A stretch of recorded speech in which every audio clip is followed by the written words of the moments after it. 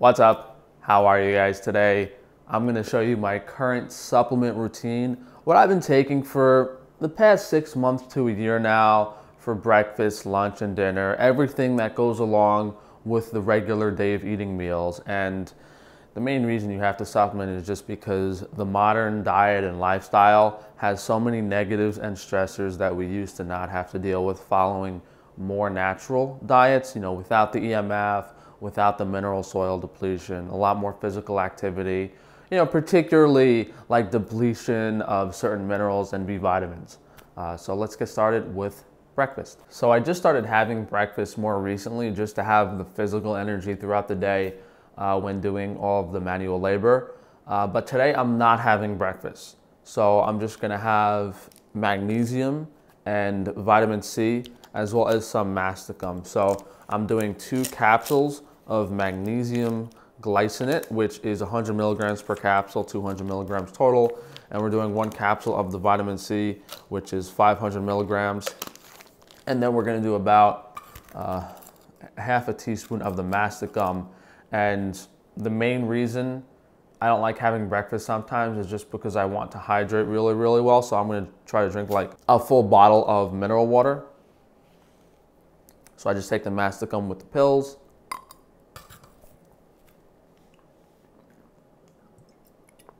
So that's kind of the minimum of what I take in the morning. On occasion, I'll take either the B complex, maybe once or twice a month, and then a few times a week, I'll take B1 plus B9 in the morning, depending on how I'm feeling. And if I'm having breakfast, I'll definitely do vitamin B1.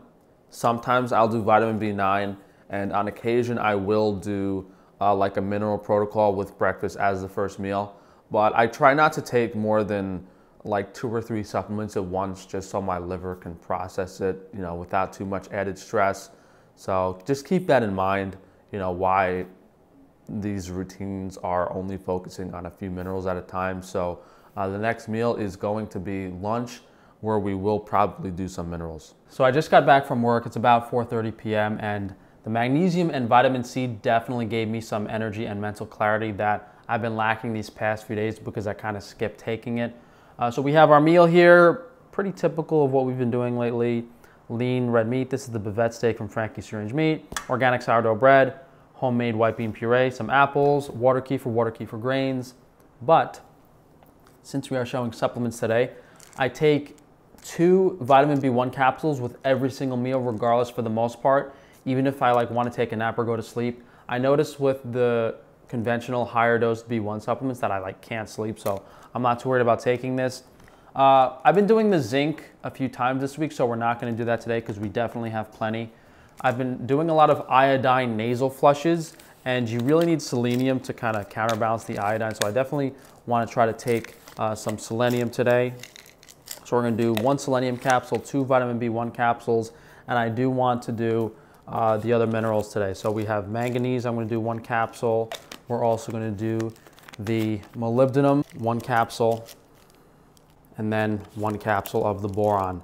Now, if I remember my hair mineral analysis correctly, I think the manganese and the boron were lower than the molybdenum. So next time I do this, I might skip the molybdenum capsule. But that's really going to be it. Yeah, some days I might take the B9, some days I might take the B complex, but the next focus is going to kind of be to try to get some K2 in there, see how I respond, as well as some of the other B vitamins, but I haven't had time to experiment as much lately. So just a quick recap of what we're having supplement-wise for lunch: 2 B1 capsules, 1 selenium capsule, 1 molybdenum, 1 manganese, 1 boron, and of course we're going to do the masticum and some water kefir grains. And we'll see you guys for dinner, I guess, but we're probably just going to do some vitamin B1.